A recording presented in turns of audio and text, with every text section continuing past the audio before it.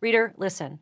Please do not take life advice from someone who is in the middle of a major crisis unless they are gleaning from time-tested biblical wisdom and pointing you to Christ and not yourself. It would be wise to hit the pause button on that hot mess and just wait and see how it pans out over the next 10 years or so. And the reason I wrote that is because so often we do find ourselves following social media influencers that have very recently had a major life change. They've decided just in the last few months that Christianity is not true, so they're trying something else and they want everybody to follow them and follow their advice. But in reality, we don't know how that's all going to pan out for them. This is why planting our feet on the Word of God, the time-tested truths of the Word of God, is not just the most truthful way to live, but it's the most stabilizing way to live. It's the way to live that brings the most real freedom.